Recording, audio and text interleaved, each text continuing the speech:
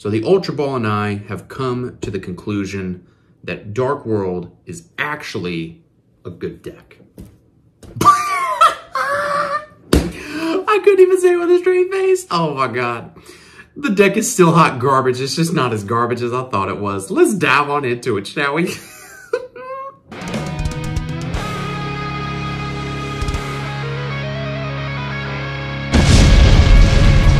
Hello, ladies and gentlemen, it is your host with the most, Avery LR32 here, and destroy the ever-living boo-boo stain of that subscribe button so we can climb even further beyond the 1K ladder, currently sitting at 1,039 subscribers. Almost 40 new people sliding on into the channel. This is my humble abode, and we talk about boo-boo stains and decks that are booty butt cheeks. So if you like all that, be sure to stick around. I really do appreciate all of the support. I usually try to say what number of subscribers I'm at the beginning of the video because it doesn't actually show on YouTube anymore, and I like to just be transparent. So yeah, also thank you all so much for all the love and support and spirit bomb energy on my community post. If you didn't see it, I got ghosted on a date because the woman's probably a bitch. So yeah, Yu-Gi-Oh player gets dumped before he even, gets a date. So haha.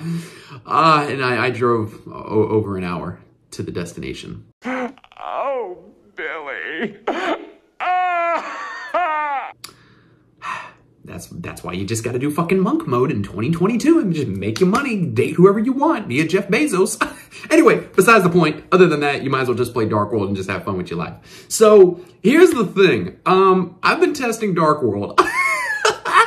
My hypocritical dog ass. So here's the thing. We've been testing it. I'm using MST.TV's build as a base point. And the thing is that the deck does have a lot of gas. It's got a lot more gas than what I thought the deck was even capable of, to be honest with you. I remember back in the day, like 2011, 2012, playing Dark World when it first came out with the original structure deck. And we were playing a lot of things like Drag Down to the Grave, Card Destruction, Mind Crush before it was ruled differently, to where you could just call whatever you want, call Beaver Warrior, you get the hand knowledge, but then you get to ditch a Dark World, like let's say Grappa, and then pop a card on the opponent's field, or ditch a Silva and get the special summon, whatever it was that you needed, right?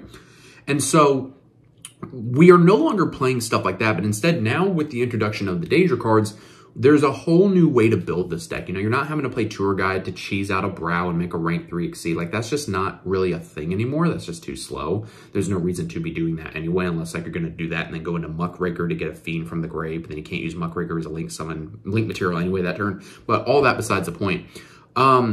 The deck, at least at face value, has a lot of gas. This new version of Dark World, though, again, I'm using MST.TV's build as the basis point, like where I'm going to start learning the deck and all that.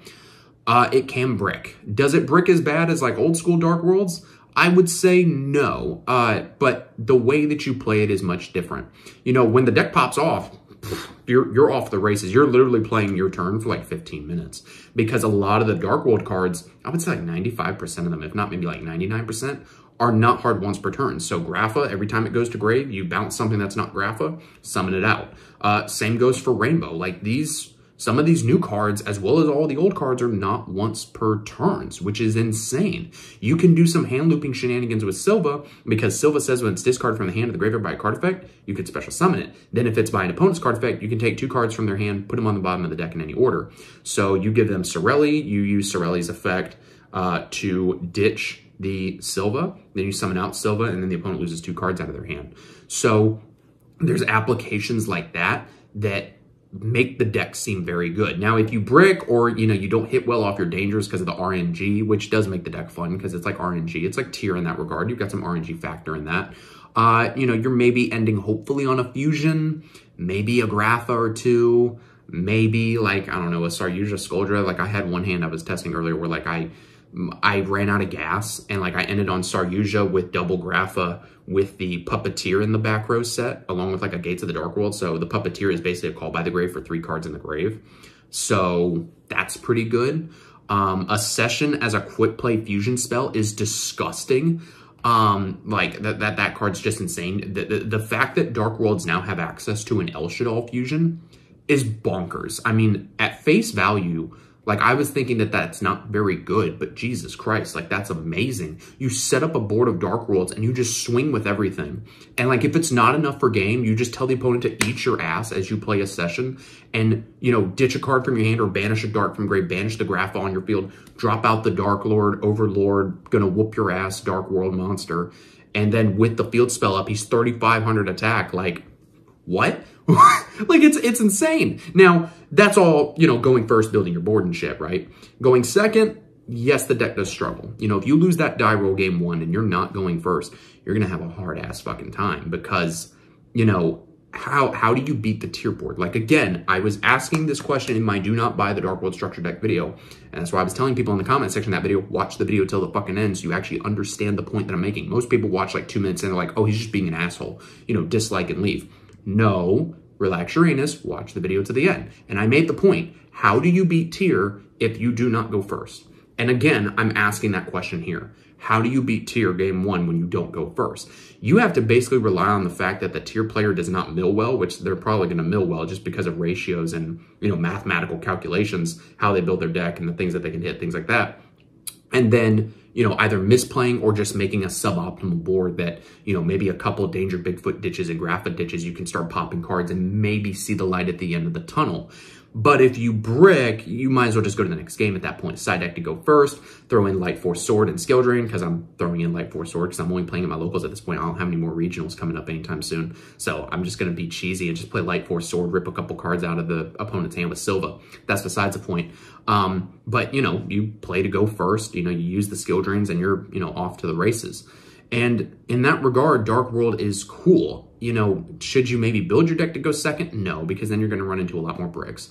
If you lose the die roll and you're not going first game one, then you know what? That's Yu-Gi-Oh! It is what it is. But the fact that you can still kind of go second, depending on how you open and how the opponent builds their board, depending on how many negates they have, you may stand a chance. You know, Nibiru's not seeing any play right now. The only time you're going to see hand traps is if the opponent's playing pure Sprite and they're playing about 12 to 15 hand traps. You won't see Droll, but you'll see things like Ash, maybe Valor, probably Imperm, maybe Ghost Bell, you know, things like that you need to be prepared for. And honestly, Dark World can play through a lot of that if they have enough gas. You know, you have to keep in mind, you're playing danger cards. You're using monsters that aren't hard once per turns. You know, the new Genta monster that searches the field spell is not a once per turn. So you open up multiple copies, you can ditch them to get multiple copies of the field spell. Genta effect, ditch to get the field spell. Oh, you're going to Ash me? I'm just going to do it again. Like, eat my ass. You know, so you do have that going for you.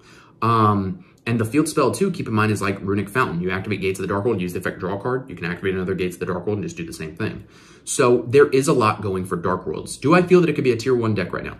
Absolutely not. It's a tier 0 format. At locals, depending on what your, you know, local metagame is, you stand a chance. You know, if you walk into Oblivion Games in Tampa, Florida, which is all competitive pro players, they're all playing Sprite, Exo Sister tier, you name it, you're going to get your booty hole destroyed before you even walk in the door if you're playing Dark World. Regional YCS, same thing. 2023, like I said in my original video, in 2023, when we get a ban list, then yes, I believe that Dark World does have a chance. Keep in mind, too, that the majority of the Dark World monsters are fiends, right? So any set, whether it's a side set or a core booster set, that has like generic fiend support, Dark World benefits from. Hence why they're playing Muckraker from the Underworld, because it's generic fiend support. Lock shit to fiends, which kind of hurts you, because not everything's a fiend. But to at least have that extension play to finish setting up a board, since it only says for the rest of the turn you're locked into fiends, if you're almost done setting up your board, then it doesn't even matter. So these are just my initial thoughts on Dark World. The deck is very good. And I think if you're making an investment in for the long haul, you know, after we get into 2023 with Photon Hypernova and, you know, the ban list hopefully takes Tier Element out back and shoots it in the nuts, I do believe that Dark World has a chance, not just on the local level, ban list pending, depending on how hard Tier gets hit, possibly a regional level too. You know, you can pants people. Maybe Dark World eventually changes up their build if Tier Element's not an issue and they start playing things like Drag Down again, Deck Devi, Eradicator, things like that. You know, and Mystic Mind's also not a thing for any deck to worry about now. So, you know, you don't have to be adjusting just for one card in the meta. So, guys, let me know what you think down in the comments below.